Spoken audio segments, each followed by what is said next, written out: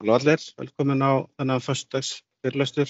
Í dag verður hann Adnan Hendricks með okkur og hann verður með fyrirlestur Achieving Trust in the Cloud og hann ætlar aðeins að fara yfir ykkur. Hann er með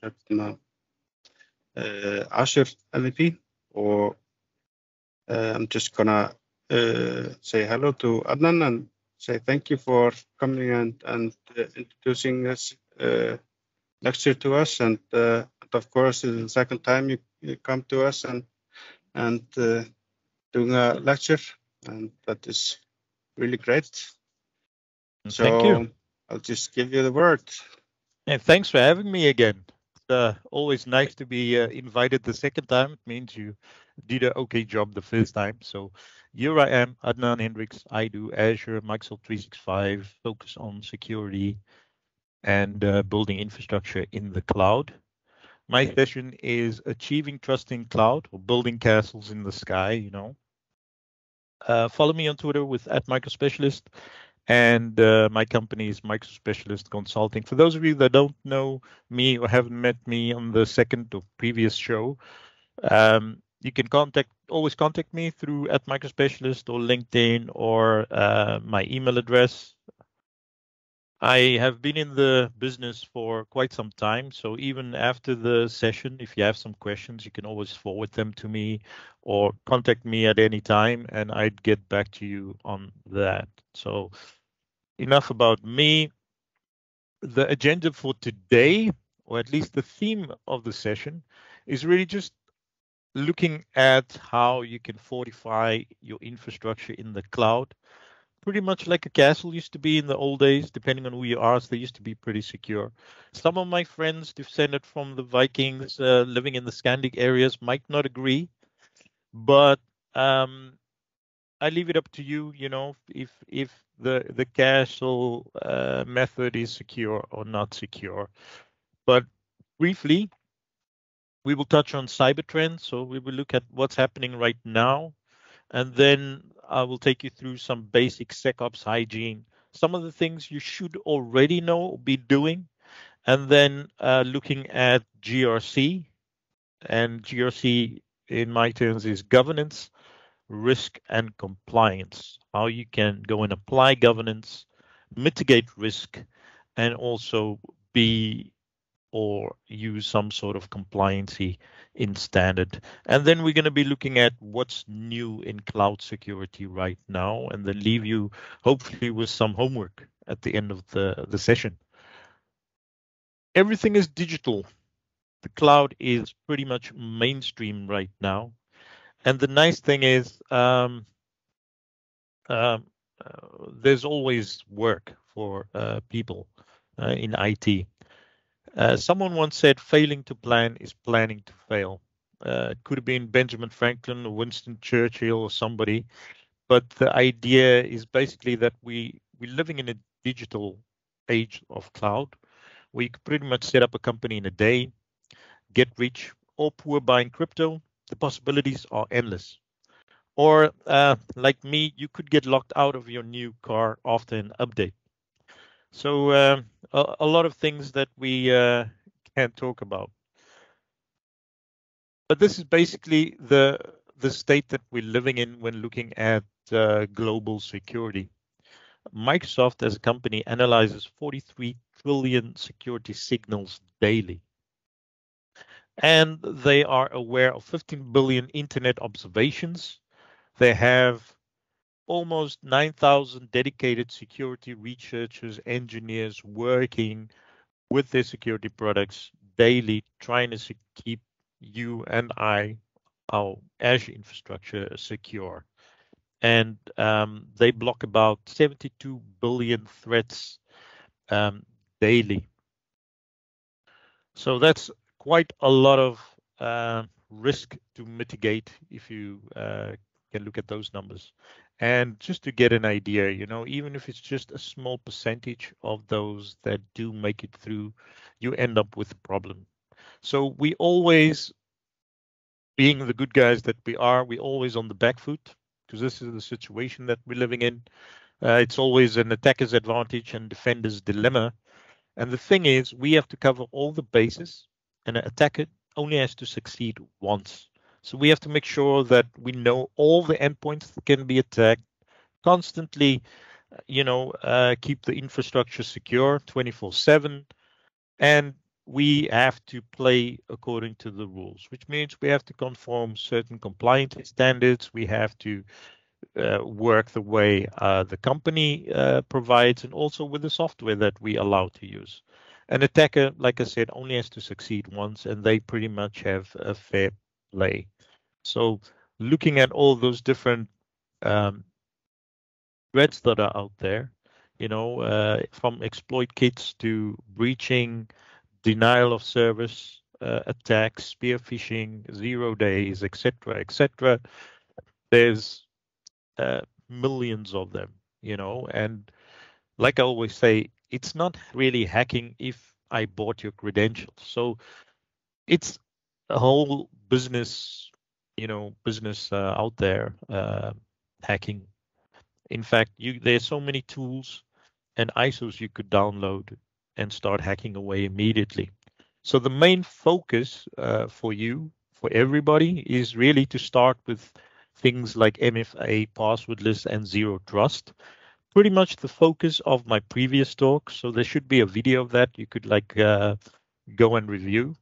Really, that's where your focus should be and your starting point. And you really need to enable cloud protection services. Quite often, I get invited to sit in meetings where a company A has already been attacked, hacked, breached, and they need to start all over again. And then quite often, because their infrastructure was already based on, technology, on-premises technology, more than 10 years ago, they still try to implement the same thing. And there I am, the cloud guy, advising them to use cloud products for the security. Needless to say, I don't always make a lot of friends that way. So I tell people what they need to hear, not what they want to hear. Meaning I don't always get the project because, like I always say, nothing is 100%. You have to have a stacked security approach and try to secure from the endpoint to the cloud.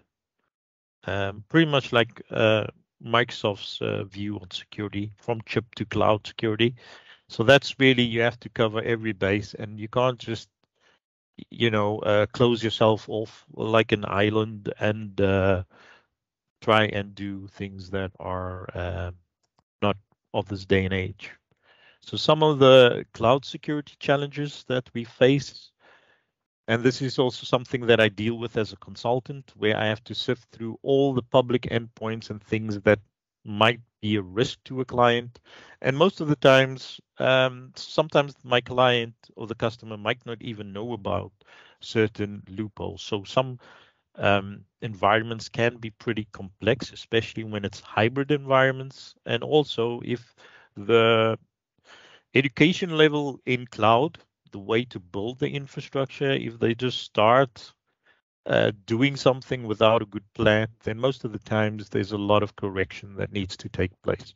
So, for example, a company in the Netherlands where I'm based got hacked back in November, maybe even October 2020.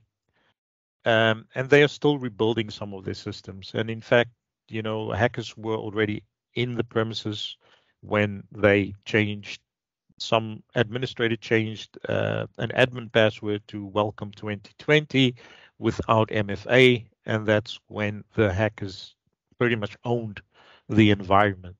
So you need modern tools to fight modern threats. This has always been the concern since we started in IT, and especially now with cloud, confidentiality, integrity, privacy, and also with infrastructure and resources being spread across different data centers, regions, different devices. You have to be aware of all these different points. So, fear of loss of control of data, making sure that the data is secure and can't be tampered with, and also privacy that you have to worry about. Luckily, when it comes to Azure, security, privacy control, compliancy is all pretty much the controls are built into the cloud platform. And also how Microsoft manages and adheres to all our expectations. That's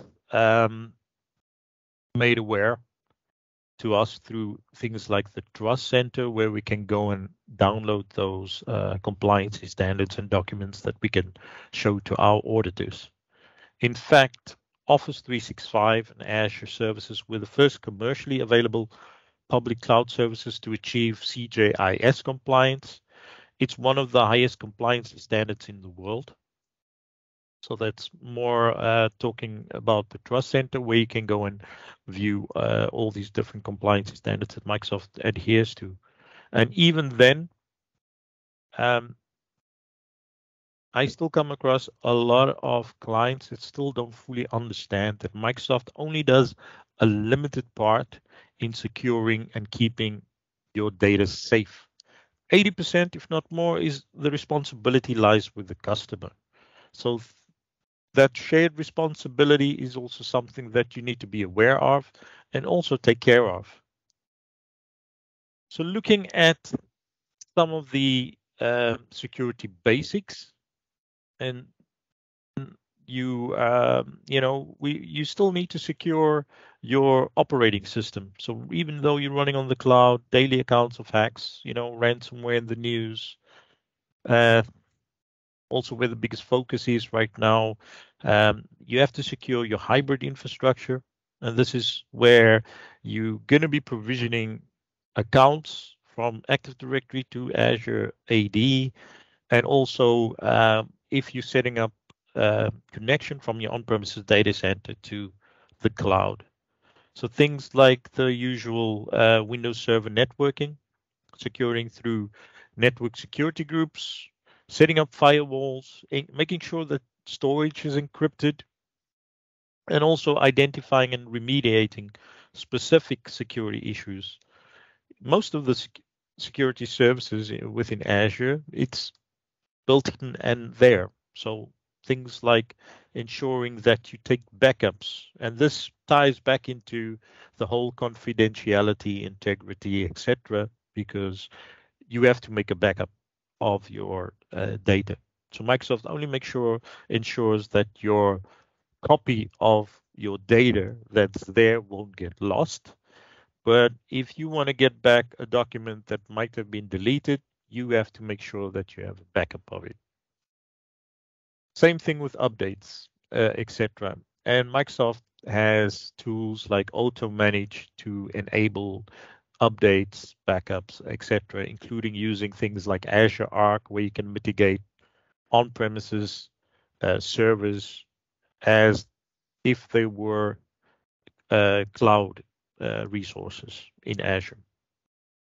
So when looking at securing Windows Server operating systems, and this is something that I'm just quickly going through because you should be already using exploit protection with the built-in Windows operating system and Windows Defender products. So where you can protect yourself through the security app on Windows or all the different Defender products that you can get, Defender for Endpoint, configuring things like application control, so whitelisting applications, and also credential guard, ensuring that nothing can access the core of the operating system, and things like a smart screen, for example. Ideally, if you're running Active Directory, you're still using group policies, so you can still implement OS security by using group policies. Then when looking at hybrid Active Directory infrastructure, the usual password policies, password block list. Best practice is always to use protected users to prevent accounts from being placed into the local administrators group.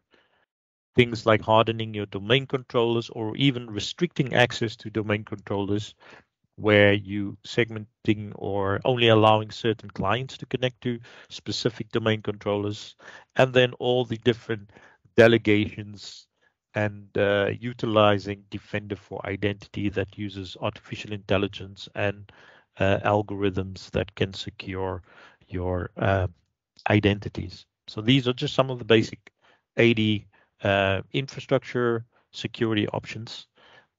The server networking, again, we have Defender Firewall, Windows Defender, the firewall. We have domain isolation. We got the network security groups, things like VPNs that you can utilize when running hybrid environments, and then the advanced threat analysis that you can get using Azure services with Defender for Cloud and Azure Sentinel, where you can do threat hunting, etc. But now, focusing on GRC, so governance, risk, and compliance. Governance means, a lot of things for a lot of people, and the best definition that I can give is really governance is how organizations decide they want to do business. Look at your own life. You have some standards that you adhere to, specific things that you might do to ensure that your house is safe, your family is safe, the way you drive, things that you need to protect yourself or your environments or assets, such as car alarm, safety features, etc. So in the way a company has specific policies or governance regulation or rules, and they've decided that's the standards that they want to adhere to. So the different services, such as management group policy, blueprints, etc., are just some of the ways in which you can apply governance within your Azure infrastructure. So with management groups, you can define your organizational structure in your Azure tenant. So you could map your resources and infrastructure in Azure to map to your company, the way your company is set up. For example, you might have a global office and certain branch offices, and within those branch offices, you might have specific departments. You can generally map specific subscriptions to specific management groups, and then depending on what kind of rules and regulations you allow for each department, you can apply specific settings and regulation compliance to those specific management groups or departments in Azure. So utilizing policy, which is a way you can enforce compliance and also assess existing resources within your infrastructure or specific subscriptions. And you can basically enforce those standards within your subscriptions that are then tied into those specific management groups, for example. And because you have split up your company, for example, a lot of times you'll have a company that has a R&D department, they have a development, test, or production environment. So they have different standards and policies and requirements for their production, which might be very strict. So only specific resources are allowed. And within the R&D might be more flexible, allowing more flexibility in what can be deployed, where they can do some sort of testing. Then we have blueprints. Much like an architect's blueprint, a design of a building or a design of a product, you can have a specific blueprint that can define the way your environment looks like based on the resources that it needs to have, the policies that it need to have, and settings, and also the kind of roles and identities that need to be tied into that, along with the actual resources that are made. So we call those resources artifacts. So it's just a consistent way you can deploy a specific blueprint across, and this is where I'm using back to the managed group example, where let's say you're going to have the same sort of company structure in your different branches based in Amsterdam, Reykjavik, or New York, which means you could just deploy the same blueprint and just at the time of assignment or deployment of the blueprint, you can go and specify specific names for the same structures that are required across every specific branch. And then things like resource graph that you can query, analyze, and also find resources and information, giving you that visibility within your environment at scale. And then cost and management, where you can also keep a hold on consumption and spending within the different environments. So we'll be looking at some of these things a little later on in the demo. And then segmentation strategy, just like having the management groups where you can split up your company based on its own hierarchy. You can segment your Azure infrastructure and subscriptions within those based on resource groups, etc. And also your networking segmentation needs to be on point. So some of the GRC, governance, risk, and compliancy, is not just only to have your infrastructure based according to GRC principles, but also in line with the responsibility of support of the infrastructure. For example, GRC across your network security, your incident and response, your identity and security, and also your network management, and how you going to have individual roles that will be responsible for those specific functions. So governance in Azure is by assigning policy, Azure policy that will either deny or allow a specific resource to be made either through command line or the portal. So it's like a centralized control plane, whether you using a user or automation that can control your environment, ensure that nobody does something that they shouldn't be doing. I always say it's to protect you from yourself or your employees from making mistakes. So this is just a governance view where you can see a lot of the policies and the compliance states. And then you have a DevOps view where it shows a validation failed that will be denied by a specific policy that you have set. So I'm just going to go straight into my first demo. So this is my Azure subscription that we are in. And I'm just going to go to management groups. So you can see that you can go and have a root management group and then sub management grouping within there. I'm just going to collapse one management group that I have. For example, you have organization and it's split into business, development, and IT operations. So I can tie specific subscriptions to business, apply specific policies that will cater only to my business requirements.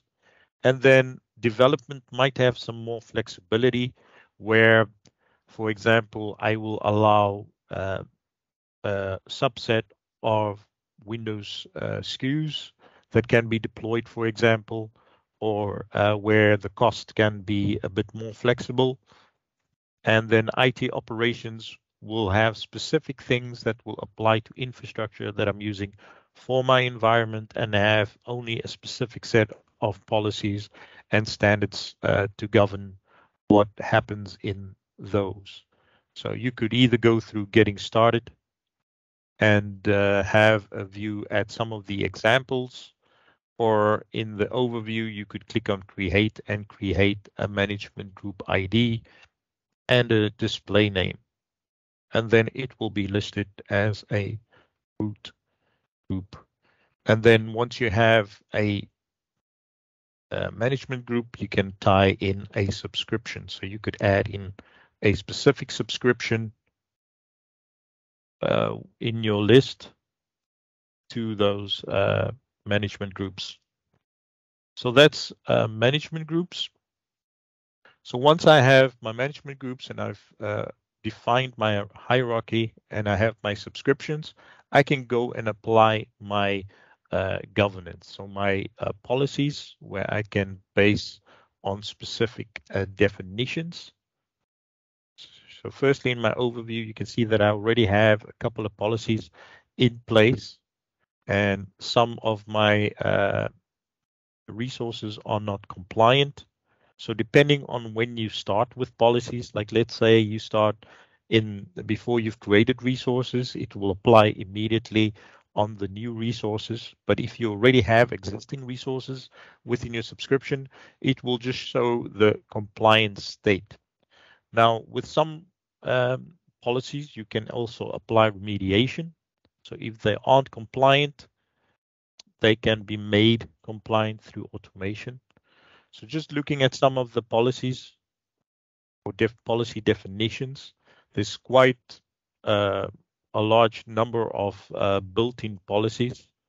As you can see, the type of policies.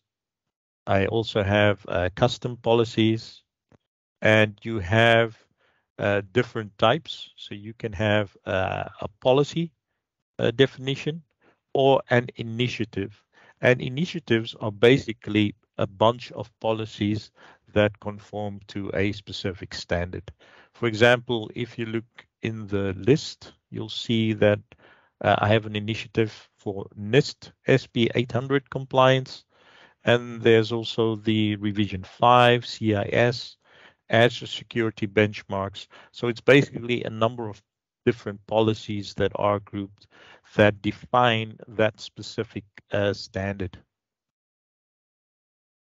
So I know a lot of companies need to conform to ISO standards and certain financials into high trust or HIPAA standards, etc. So with all the different definitions and policies, you could also filter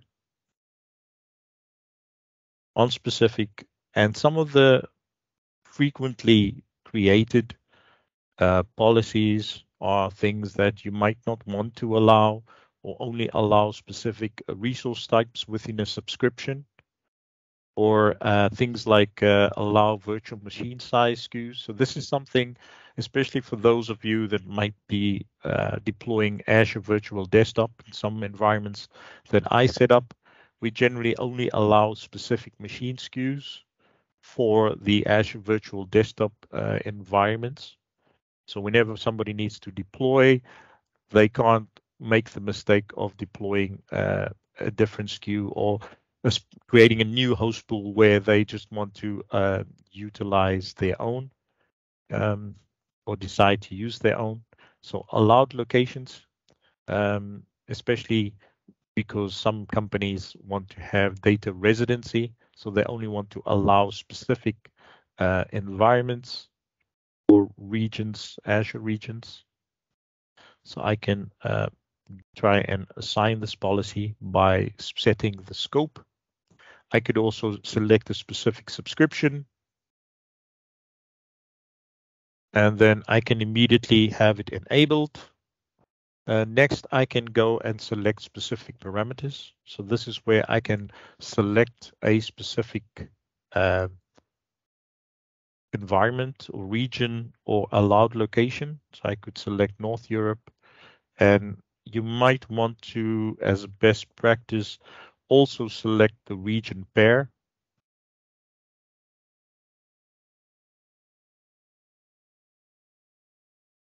And it is over there.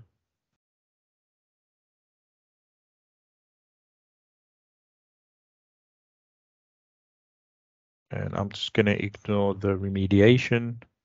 You can specify a specific non-compliance message and then create the policy. So that will be created.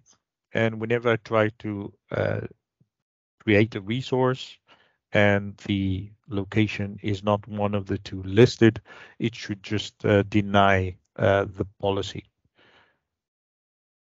So if looking at that in the field, and we can just say create a storage account. Here I'm just going to select a subscription that I already have that location policy applied. And just go next, next, next. Now it will go and first check validation if certain requirements are met. And if there is a policy that's also tied, it will also view those specific policy requirements. So it was disallowed by policy, and it will give you the policy location. Very handy when you're doing command line is looking at the raw message.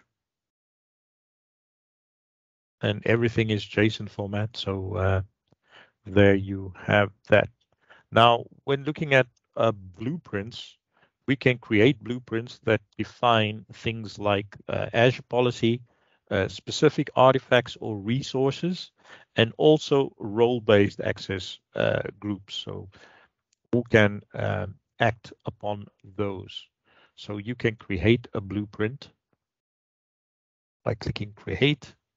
And there's you can start with a blank blueprint or select an existing standard-based blueprint. For example, if you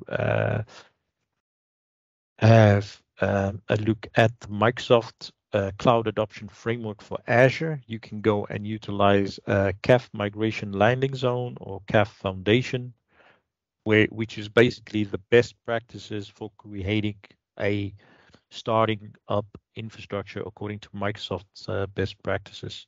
So I'm just going to click with a blank blueprint, give it a name, test blueprint underscore. Make sure that you get the syntax right, just for testing. You can specify the management group that this needs to reside in or be saved at. Next, you can apply the artifacts. This is where you can select based on the different artifact types. So you can specify a policy assignment, a role assignment, also an ARM template so that it will go and deploy that specific resource, and also a resource group that needs to be defined. So, but when you select an artifact type, standard G, so this is where you can either set the values during assignment or deployment of this blueprint, or by unchecking, you can go and set a value in. So this is where you can already give it a specific name that it needs to have. So I'm just going to skip this blueprint and show you some of my assigned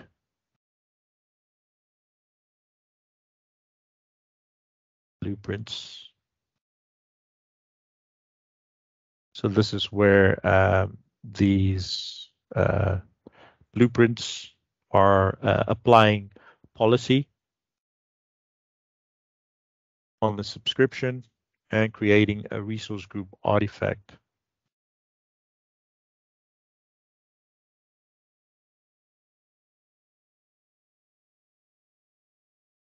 And then I have another blueprint that creates a resource group, a virtual network, and a network security group.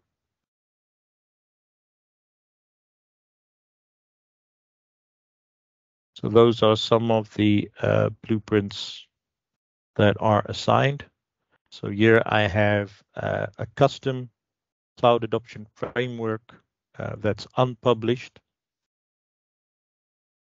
a company standard that's unpublished. So yeah, I've got an assignment or subscription that I'm assigned to that it needs to create a user group or contributor role assignment, policy that's applied, and it creates a resource group.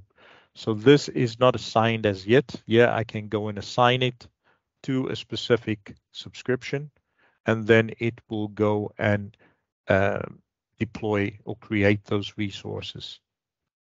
So that's just a handy way you can have a script or a service that scripts specific items, artifacts, or specific resources, things like role assignments, Azure policy, ARM templates, and that can just be assigned to a specific subscription, and it will just go and create those resources for you with those specific settings.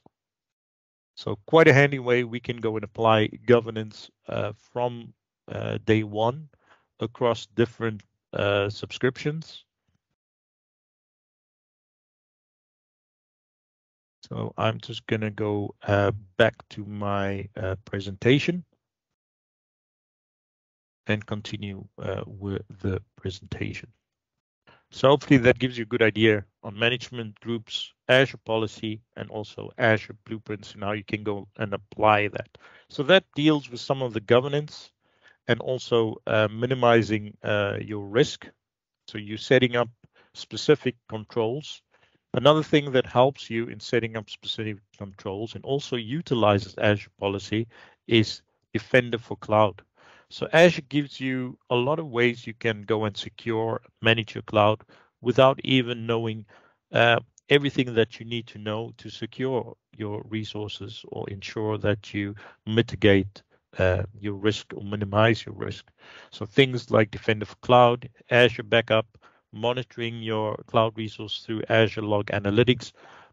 A lot of these services utilize Azure policy in the background. So Defender for Cloud is a great way you can secure your cloud resources and gain visibility and control across your Azure estate. Not just Azure estate, but across different the three main clouds, AWS and GCP. So Amazon and Google Cloud, and you can proactively identify any risks that you might not have covered, and you can quickly detect and respond to threats using the advanced analytics and intelligence that's built into the product. So it allows you to totally unify your security management within your Azure subscription and also protecting your hybrid clouds. So I just want to quickly give you a run through back at the portal with Microsoft Defender for Cloud.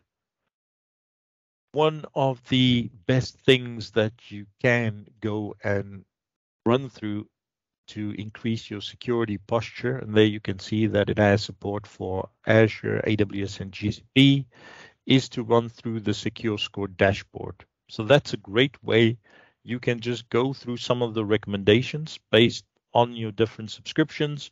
It will go and scan your resources and environment and recommend specific settings and controls that you need to apply.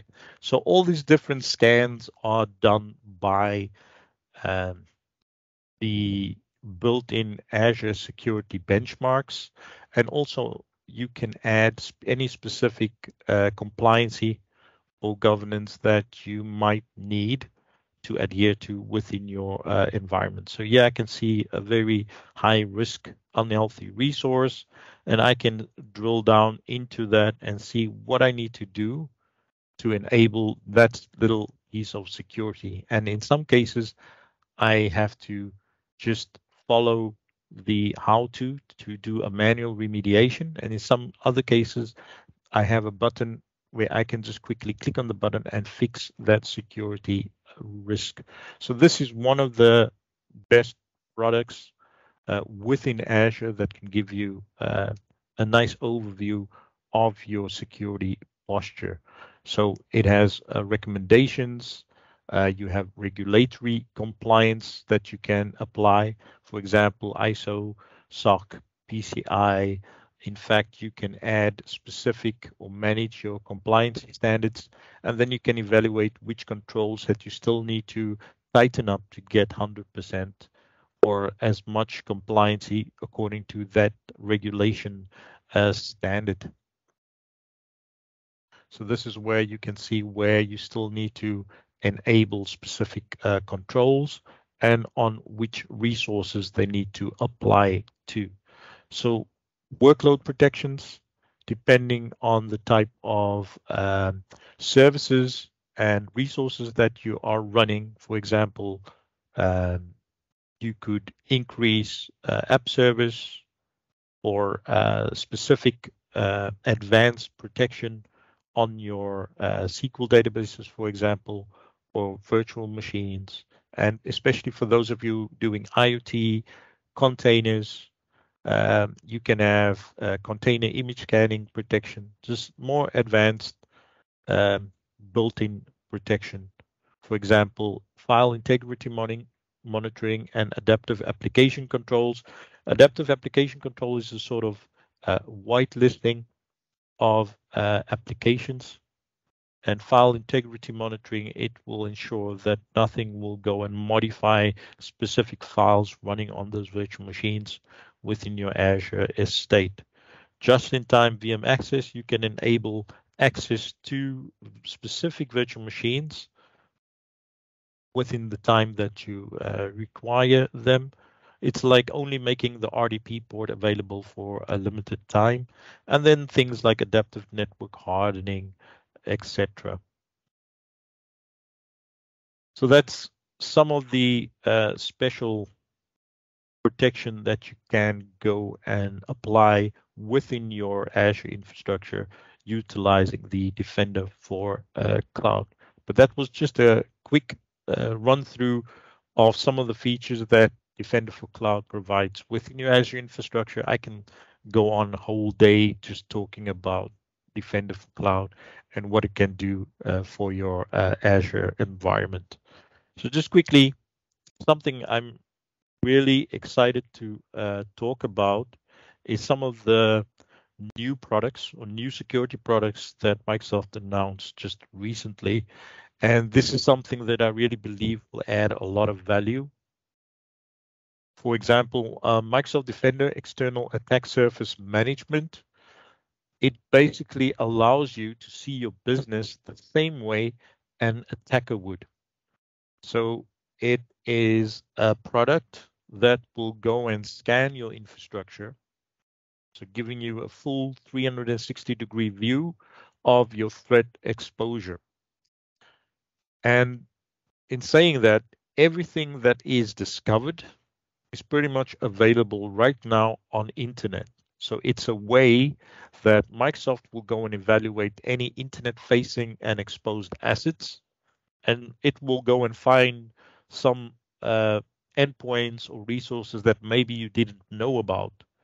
It will constantly monitor, discover devices, search for vulnerabilities that are, active on those resources, and allow you to prioritize the exposure and just evaluate and ensure that you get to close those gaps before an attacker takes advantage of those loopholes or vulnerabilities.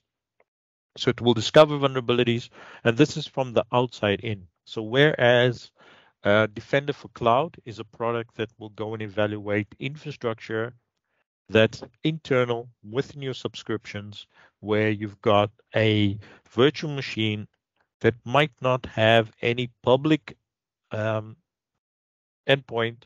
or accessible from internet, but it will still have some sort of vulnerability. That's where Defender for Cloud will help you.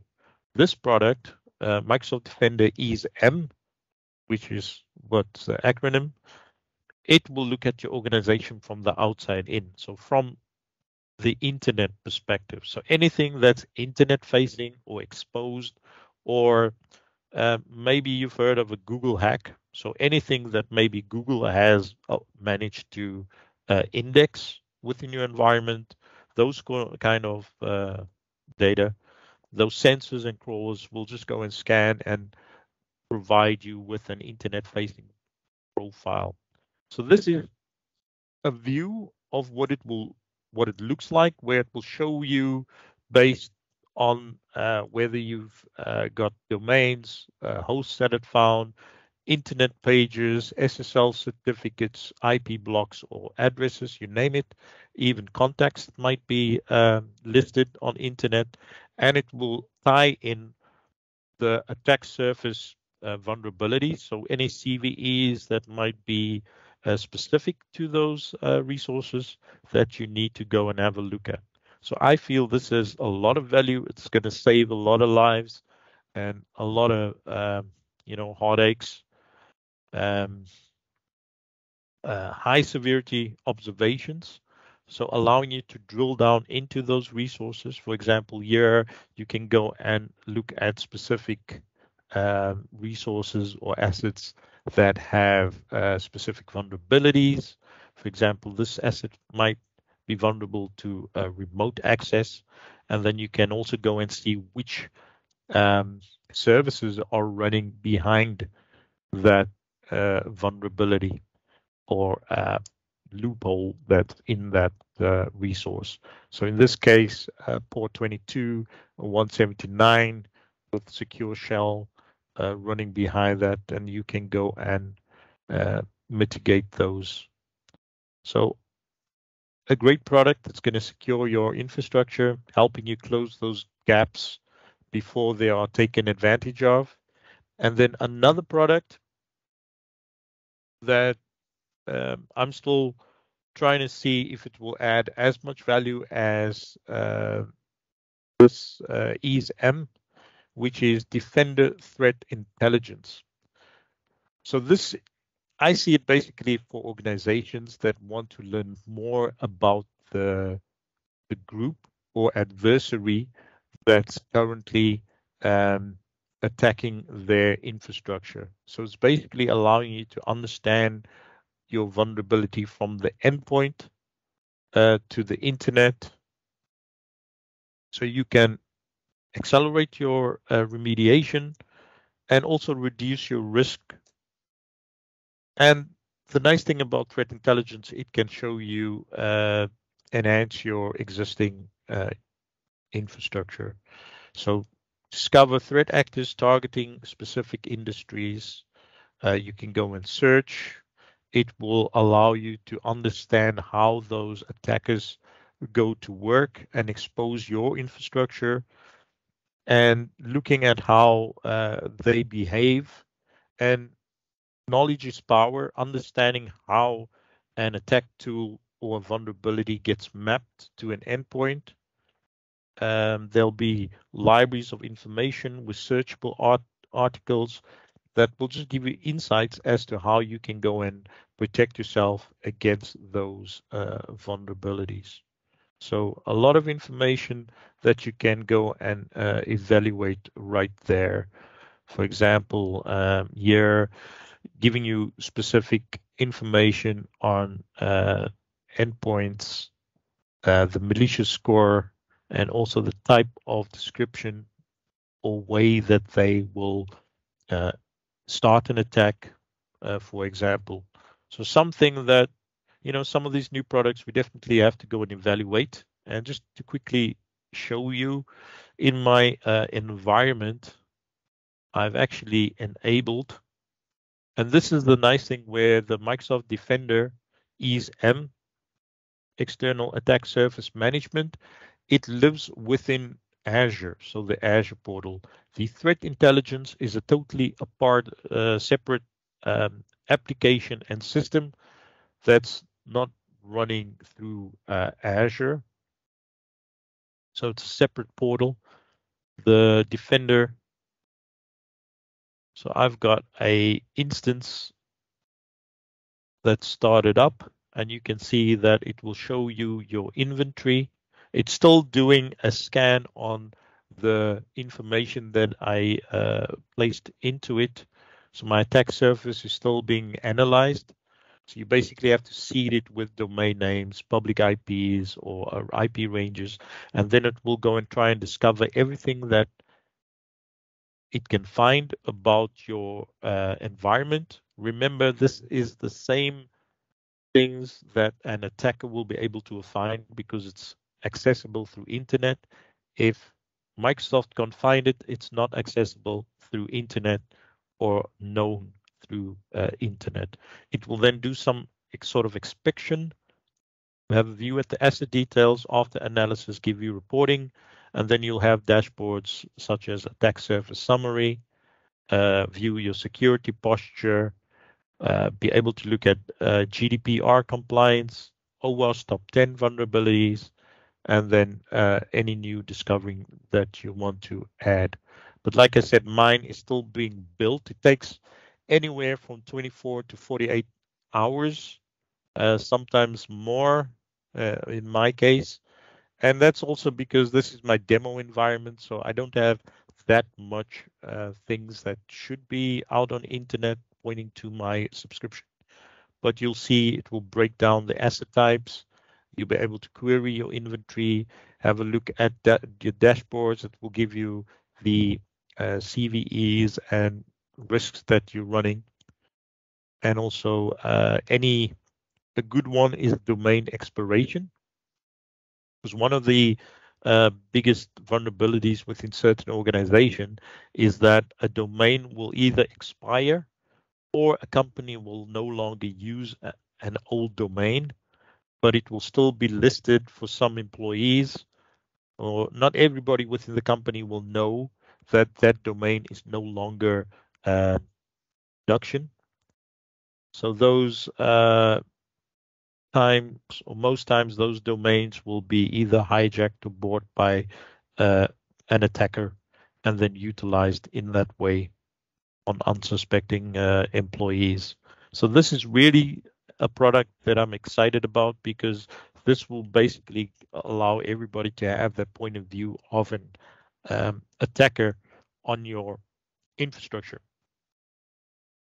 So I believe in knowledge is power, and having that information is just going to make it that much secure.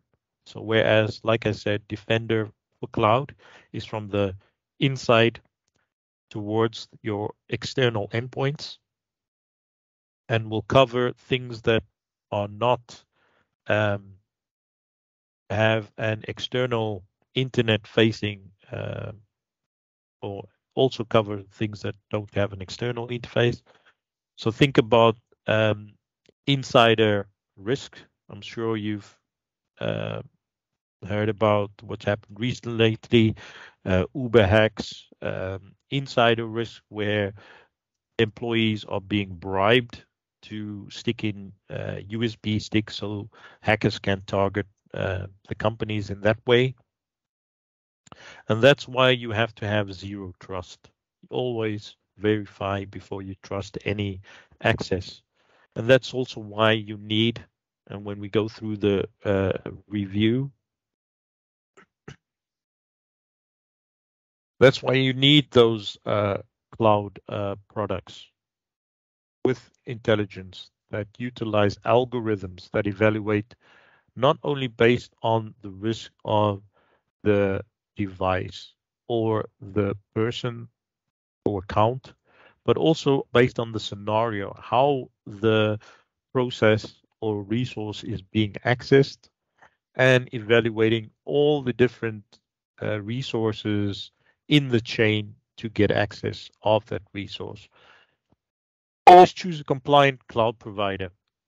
And I've shown you how to utilize management groups, Azure policy, how you can set up blueprints, utilize role-based access control, which you can also imply or provide within your blueprint. Identity protection is something I speak a lot about, and you can never have enough of. If they have your identity and you don't have MFA, then they pretty much own your data. So ensure that you tighten up your identities, backups. Always maintain backups. Utilize your advanced defense products. Ensure that you have some sort of data protection or data leakage prevention. And this is where your Defender for Office is a great advance, especially protecting data infiltration and also safe regulations through email access. Constantly review architecture. You know, what worked yesterday might not work today, and always evaluate new security possibilities. So my whole idea is that, you shouldn't really be trying to build traditional castles in the sky, but really you have to review your architecture constantly and always ensure that you're protecting data and not just infrastructure, no matter where it resides. So that's pretty much it from me. Once again, thank you for listening and for joining the session. I'm Adnan Hendricks, and hopefully see you again on another time. Yes, thank you. I'm trying to turn on the camera here. There you go. So, thank you for this, Adnan. Um, there's there's one thing that was you talked about this reviewing, the architecture. Yeah. Um, the one thing that struck me is that when you've implemented all the policies and getting all the, stuff working, Mhm. and you get all this information, to you, then the hard work really starts. Yeah. Because then you're getting all the information from the system. For example, Microsoft gave out, a monitoring system for Git Mhm. to review all the passwords in Git. Yeah. And they noticed that even though they gave it for free for vulnerabilities in Git, no one changed. It was like A thing. 1% or something like that. So the hardest thing is maintaining after you have configured and set up all the thing. That I think that we need to do something like create some maintenance plan after we have done it. Do it regularly, just not set up and go away. I think it's all like wildflowers and walking down the street. That's why I use this theme, Yeah. because that's how people built infrastructure in the old day. You could build it and it was fine, secure, and then only when the new version of a product or operating system came, then we reevaluated the Hmm. infrastructure that we built. Now, Azure is fluid. So it changes daily. Possibilities that didn't have yesterday is now available. So you have to actually change your mindset, and being an independent consultant for me, I make something, I teach people how to use it, but I also tell them, it's a living thing. Hmm. The Exactly. services could change. I mean, Exactly. Microsoft says you need to modify this because otherwise you won't be protected. Hmm. But I have to constantly tell people to read those service maintenance and updates messages and also go through things, because otherwise they just end up calling somebody like me, consultant, again to fix it again. And that's why I said in the beginning, we are doomed. But yeah, we always have work with work, Exactly. Exactly. because Absolutely. people don't listen. So that's my message. Don't build castles. Go and look at you building something that's constantly in motion, just Yeah. like our planet that's constantly in motion. That's the meaning of life, to keep moving, Keep moving. keep moving. Yeah. So I think we're out of time. So if there's any questions, Any questions? Or they can just send me a message if they're still thinking about what they need to ask, or through you. You know how to contact me. We chatted earlier today. Yep. I'm always ready. So just send me a message and I'll get back to you in a little while. All right. So thank you for this, giving us your time. Yep. And showing this lecture was fantastic. And this is a really good mindset to follow. So Hopefully till next time. hopefully until next time. Thank Okay. you. Thank And you. have a nice Bye weekend. bye. You guys too. Bye bye. Bye bye.